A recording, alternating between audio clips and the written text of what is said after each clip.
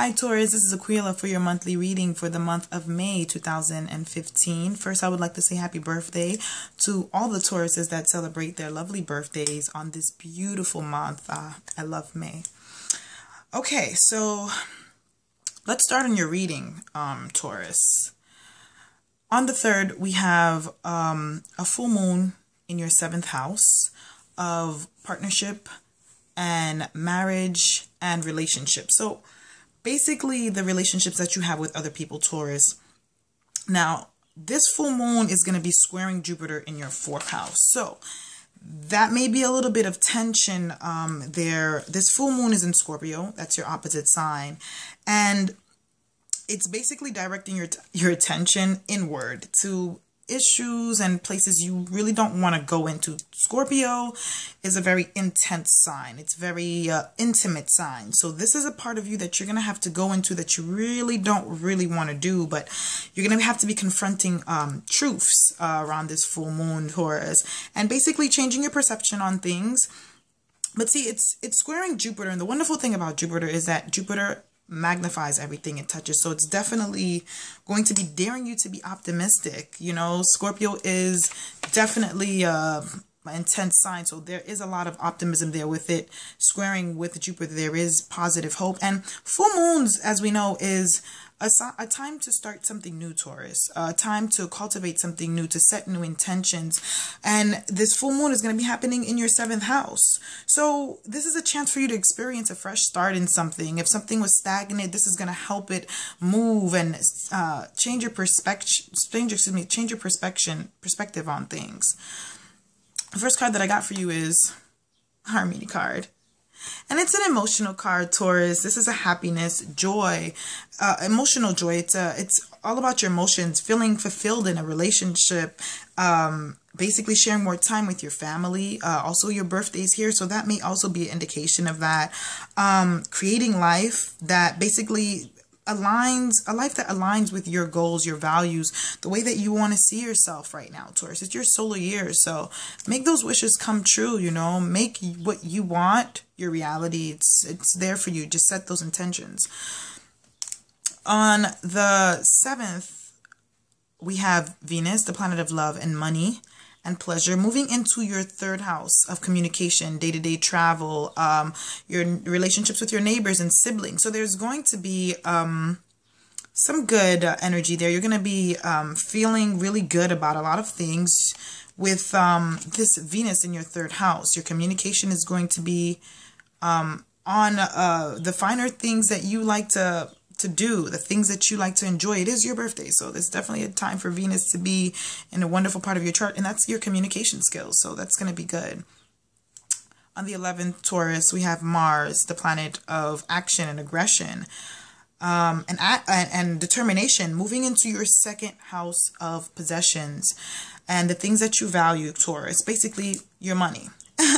So you're going to be really driven around the middle of the month of May to really go after gusto, kind of what you want with that charge, with that Martian energy. You're going to be driven to go and make money, or to go and pursue things that you value, or something of that sort. You're going to have the drive, the energy around the 11th onward.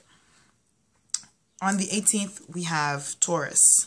A new moon in where? Your 1st house of self. Yep, you got that. And it's a new moon, and it's going to be having an opposition with Saturn, which is in your 8th house right now. So there is going to be, you know, with an opposition, basically you're fostering awareness around this time. This is a new moon. This is a new time of thinking, a new way of looking at things. And your 8th house is your house of regeneration, Taurus. So that does signify some 8th house intimacy, sex, enjoyment of things that are a little bit taboo, your partner's money, properties, and things of that sort. So there is going to be some pondering about things of that nature around that time. And the card that I got for you, the 2nd card, is creativity. So this is basically treating yourself, like creating and beautifying your life, discovering new ways to express yourself. So we do have this new moon. This is going to be a new way of you thinking. You're going to want to relax also. So this is going to be you thinking about your relationships, your money, and the way that you can change things. Basically, taking care of yourself and then keeping emotions like in check at the same time while like analyzing those parts of your chart as well. And then on the 18th, Taurus, we have Mercury retrograding in your second house of possessions and the things that you value. So your Mercury is retrograding. So when Mercury retrogrades, we all know, okay, it's always a time to check details, double check emails and messages being sent. Everything that Mercury controls is about communication, making sure that your messages went through. Sometimes you think they do in a Mercury retrograde and it really doesn't. And then communication mix-up comes up. People pop up out of nowhere, you know. So pay attention to your money. Pay attention to your property. Pay attention to anything fine print that you're doing.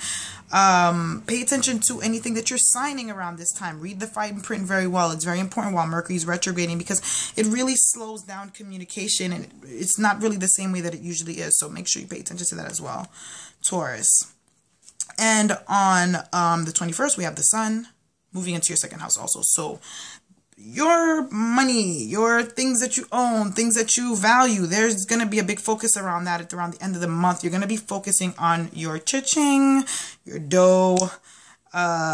You want to make sure that you put all that energy into there with the Sun entering. And then the Sun is going to be conjunct Mercury in your second house of possessions. And Mercury is going to be retrograding. So Sun illuminating it.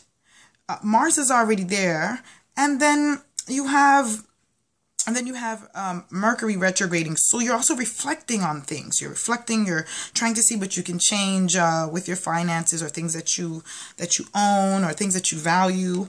And the last card that I got for you is the conditioning card. So this is basically conditioning yourself for change. This is a death card. Actually, this is card of you basically killing the old ways of doing things and trying to think about new ways that you can positively go forward in this way with your second house. So you do have to think differently, think big, Taurus, because this new moon only happens once a year for you. And this is a really big time for you to cultivate that. It's your birthday month. It's springtime. I love Taurus energy. It's such a down-to-earth feel.